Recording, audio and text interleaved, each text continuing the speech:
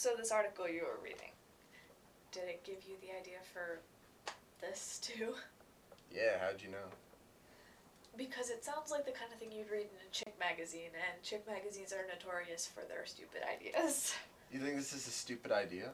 A little bit, yeah. Why?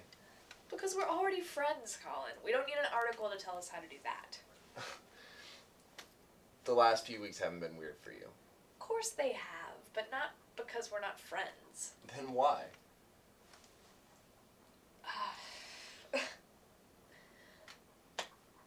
Because you're not there.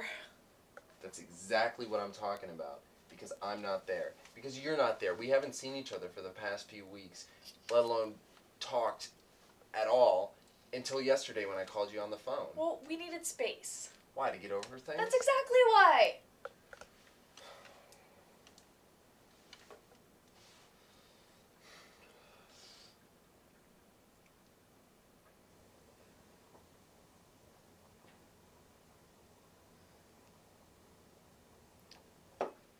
I'll tell you what, Jill. It's not working.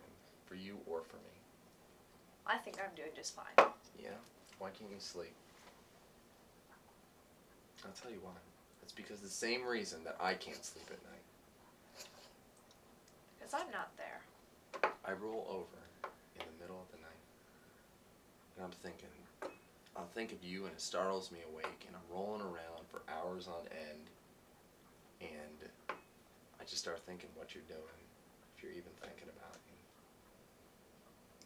I do think about you. All the time. Then why are we even doing this? I thought you wanted to be friends. I do want to be friends, but we were friends before, weren't we? That was different. We were together then. Then why aren't we still? Because we both know it wouldn't work out in the long run. What we want is just too different, and eventually it would have caused problems. Real problems where we wouldn't have even been able to do this. Is that what you want? No. Me neither. I mean, I try to imagine my life without you in it at all, and I just can't.